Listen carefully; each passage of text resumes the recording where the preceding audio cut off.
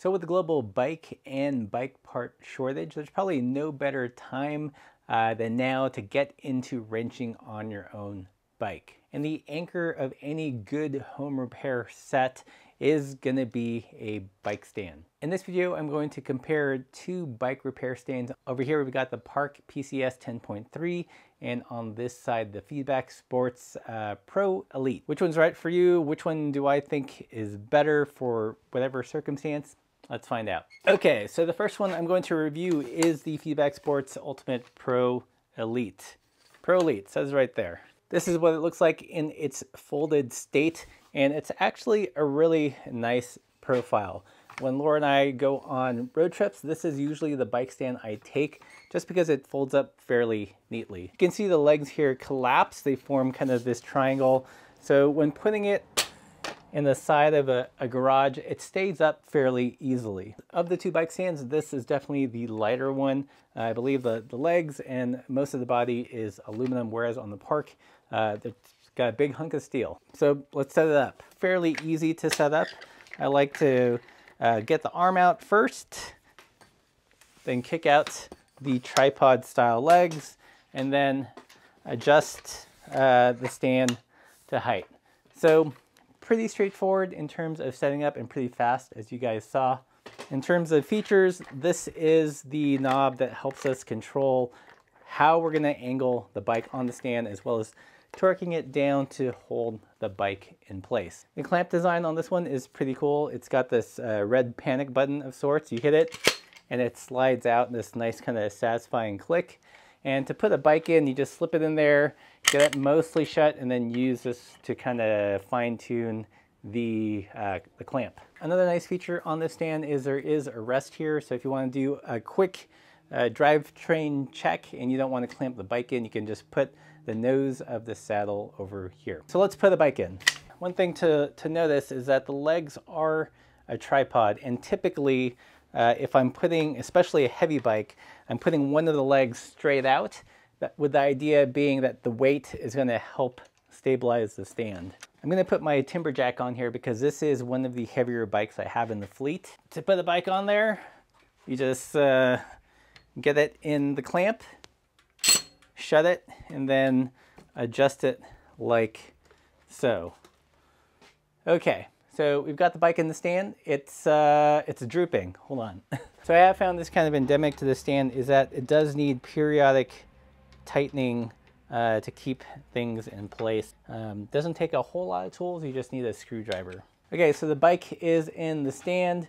You can see that the pedals clear the stand. You will have to tighten the clamp fairly well, because if you don't, there's a tendency for the bike to kind of twist in the stand. And since the central column is perfectly vertical, if it gets a little bit askew, the pedal is going to start hitting that central column. Straighten out the handlebar here, or I'm going to straighten out the bike.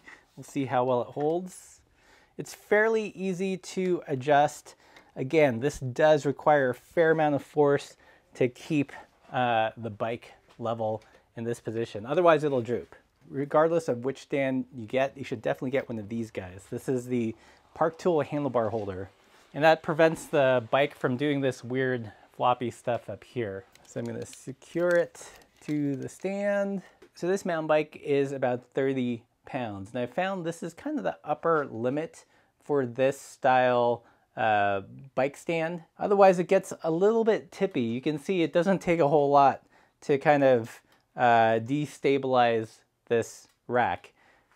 I've had it where I've removed a front wheel and the weight gets thrown off, and then the whole stand almost falls over before I catch it. And that's one of the issues of this kind of tripod foot design. You really have to be cognizant of how the weight is distributed, and also anticipate how the weight will change when you remove a front wheel or a rear wheel. Because I usually position this stand with one of the legs pointed out perpendicular from the bike for the most stability in this direction, I do find I have to kind of dance over it on occasion. Okay, so this is the Feedback Sports Pro Elite.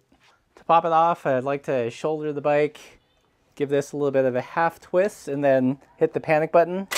That pops right open. Whoa! and the bike is free. I'm going to demonstrate one more thing, and that is putting the bike on the saddle rest here. So there's lots of instances where you'd want to do this if you're just doing a quick repair, or with a bike where you can't clamp around anywhere safely. And when it's like this, you have to be fairly careful to not hit the central column. My pedals are kind of brushing it, or it's hitting it now. Not an issue if you run small SPDs, but if you do have bikes with flat pedals like I do, because the central column is straight up and down and doesn't skew away like the Park one, this is a little bit dodgier situation to work on your bike. To break down the stand, it's really easy. Again, I usually undo this part first, couple turns, open up the quick release here, lower it, and then bring up the legs and tighten this guy down, and good to go. So I really like this one for travel just because it's such a neat package. To get the best out of it in terms of stability, you have to be really cognizant of how you place the legs and the general weight of the bike. So let's look at the Park tool next. All right, so this is the Park tool PCS 10.3, noticeably heavier than the Feedback Sports one. That is because of the steel construction. You can also see in this state, it doesn't lay quite as neat as the Feedback Sports one. The bottom of the legs form kind of an uneven triangle there, so a little bit wobbly if you were to just kind of casually leave it up against the wall. You have to be a little bit more careful of placement, otherwise this might fall out. You could break this down further so it's a little bit smaller. You can open up the quick release and pull out this guy, but then you've got two pieces, but it does make it a little bit smaller.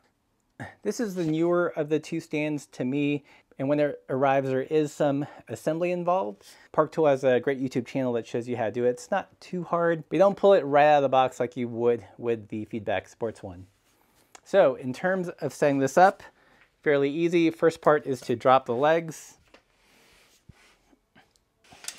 They pop into place. There's a little button here that keeps the legs in the correct place. Then you would tighten down the legs with this knob.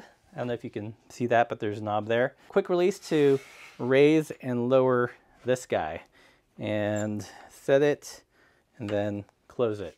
This also comes with a very small and petite tool tray.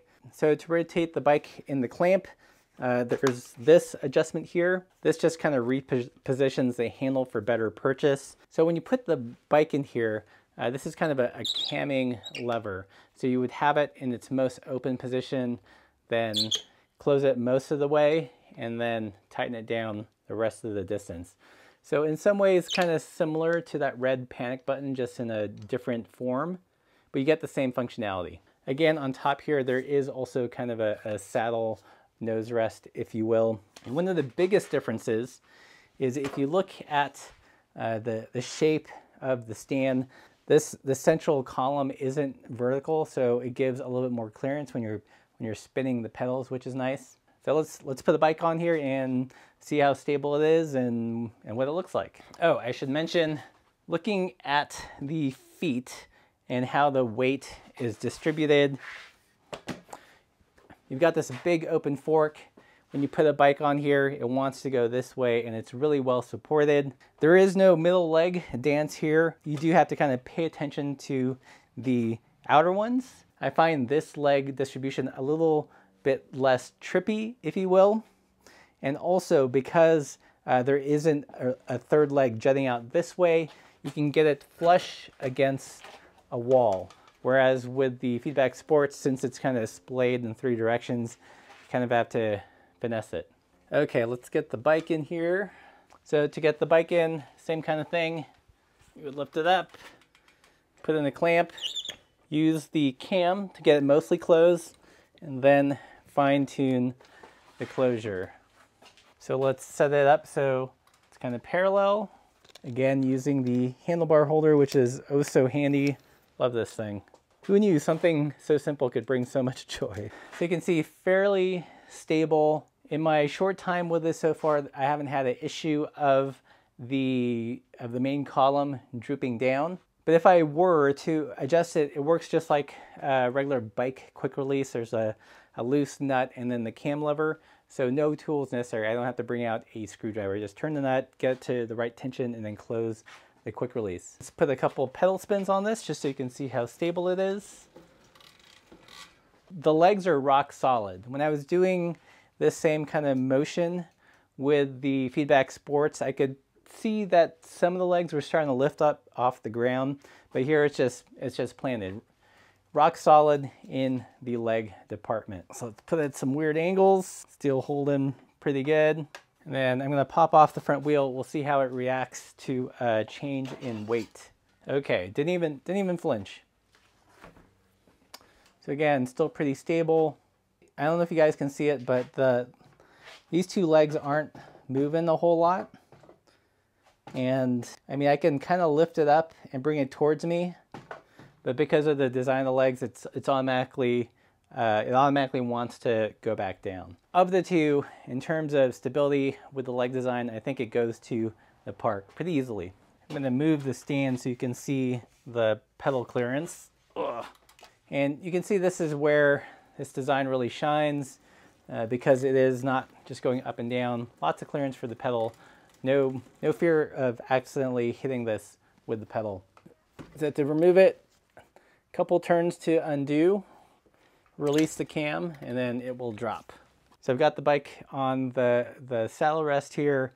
It's away from the wall, so it's kind of floating in space, giving it a couple turns. And it's got pretty good pedal clearance. One thing to note is the saddle rest here is at a bit of a slope, as opposed to the Feedback Sports one where it's perfectly level. So if you have a heavy enough bike, let's say an e-bike, this may kind of slide towards the central post. And depending on what pedal you have, you might get some slappage, just like that. But generally pretty good, probably not a problem with road or gravel bikes, but the heavier the bike you got, probably the more likelihood that it might slip down here. So let's fold it up. The way that I found works best for me is to unscrew the bottom legs here. There's that button. Just push that down and then lean the whole thing forward. So that'll get the legs moving. And then you can bring it home the rest of the way like that. And then from here, loosening this quick release, shutting it like so. So fairly easy once you get the hang of it. Again, it does not break down as neatly as the Feedback Sports. So that is something to consider. Okay, so that is the overview of the Park PCS 10.3 and the Feedback Sports Ultimate Elite Pro, or is it just the Ultimate Elite? The Pro Elite, the Pro Elite. Which one is right for you? Both are pretty stable, but I think if you're going to really prioritize stability at the expense of weight and portability, then I would go with the Park PCS 10.3. Just super stable, surprisingly so. Have had no issues with this stand so far with bikes potentially tipping over. I have had that happen with the Pro Elite when I'm not careful and I just pop a wheel off and the legs aren't positioned correctly. So most stable one definitely hands down goes to the Park. If you're looking for a lightweight one that travels really well, that compacts pretty easily into a nice neat package that you can shove into a corner of a van or a truck, then I think the Feedback Sports one is probably the better rack. So you sacrifice, overall stability but gain portability. Both have excellent clamp systems.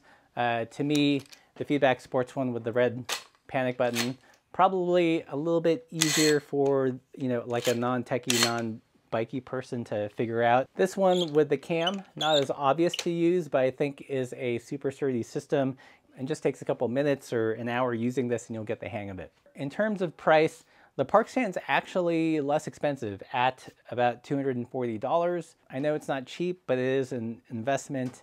It'll save you some time and money if you can work on your bike at home and not send it to a shop. Feedback Sports one, actually more expensive. Depending on the package that you get, This can range anywhere from $315 to $330 if you get it with a tool tray and a tote bag and all that stuff.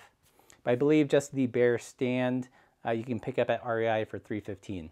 Which one do I personally like the most? I have been gravitating towards the Park one when working in the garage here.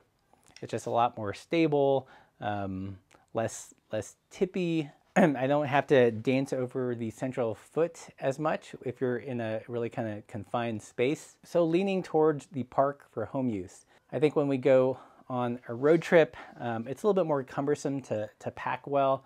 Then that's where I think I would lean towards the Feedback Sports. So that's what I think. Let me know what you think. Which is your repair stand of choice? Let me know in the comments below. If you guys have any questions, leave those in the comments. And if you like this content, consider supporting the channel by joining us on Patreon. Check out the link. It keeps these videos coming. And as always, keep the supple side down.